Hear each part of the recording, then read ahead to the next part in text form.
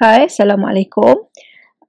Kali ini saya nak kongsi berkenaan gabungan antara fungsi indeks dengan drop down button.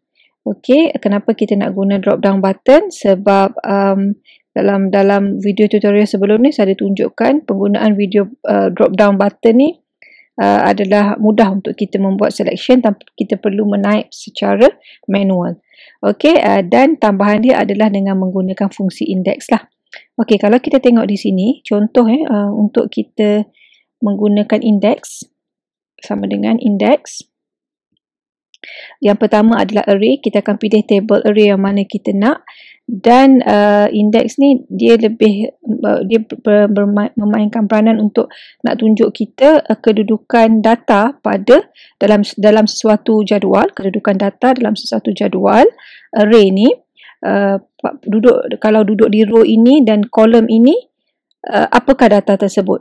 Okey, so sekarang ni contoh saya buat array di sini, table yang saya nak pilih tu di sini, koma, pada row number 2, contoh ini row number 2, 1, 2 adalah banana sepatutnya, dan kolom number 2, ni kolom 1, ni kolom 2, adalah sepatutnya data tersebut RM5.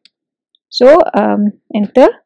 Betul, dia akan bagi RM5. So, apa yang kita nak buat dekat sini adalah untuk bahagian row dengan row number dengan column number tu, kita nak tukarkan dia kepada drop down button supaya kita tak perlu menaip secara manual. Okey, so macam mana kita nak buat?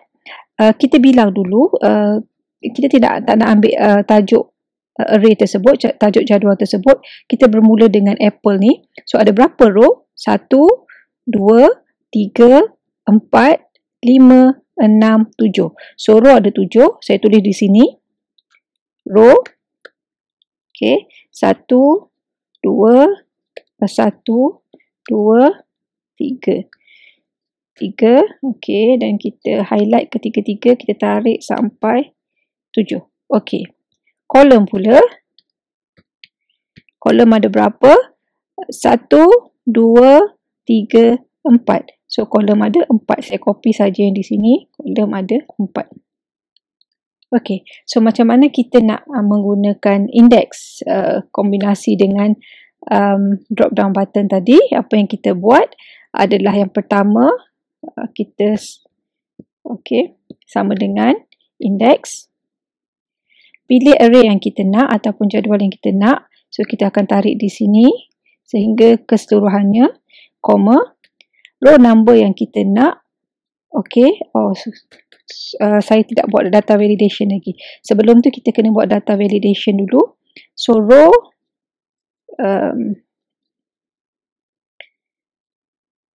sini adalah row, sini adalah kolom. Okey.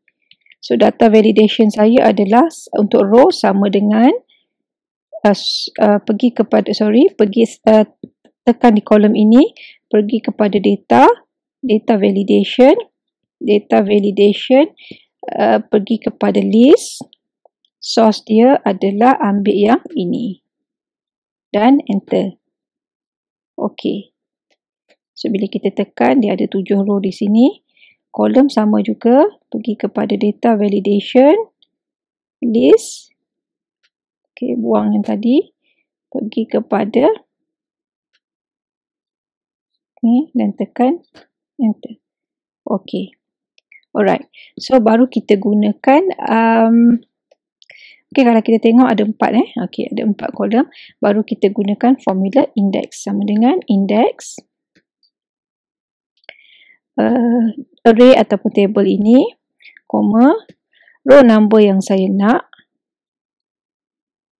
okey, koma, dan kolom yang saya nak, klik di situ, koma, enter.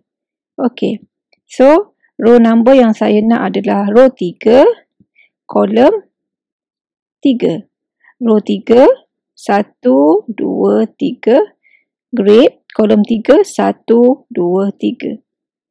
1, 2, 3. Okey. 1, 2, 3. Okey, grade. 1, 2, 3. So betul lah dia adalah RM RM10. So senang kalau kita tengok dia lagi mudah berbanding dengan kalau kita buat nak type dia nak tukar pada formula tu secara manual satu demi satu. Ini kalau kita nampak dia akan auto tukar sebenarnya. Okey, auto tukar. So 4 dia akan jadi 12. 4 itu 12.